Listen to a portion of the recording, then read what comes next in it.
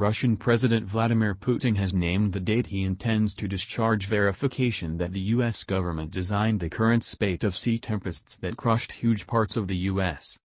Like a boxer sure about his own particular quality, Putin has been watching film taken from the Russian Electro-L-1 climate satellite, and has been sticking around for his chance, sitting tight for the correct minute to open up to the world about his discoveries.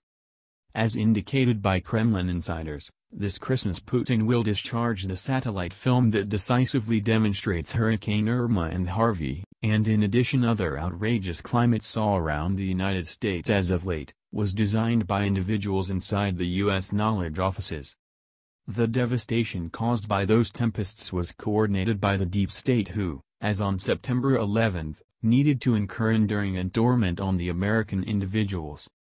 The U.S. government's actual nature will be uncovered on the world's arranged, undermining the validity of the country.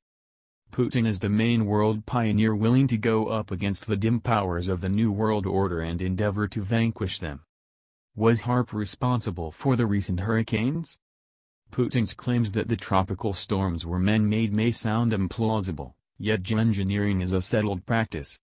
One of the world's driving researchers, Dr. Michio Kaku, as of late conceded on live TV that the U.S. government have long could misleadingly incite typhoons, tremors, torrents and significant tempests.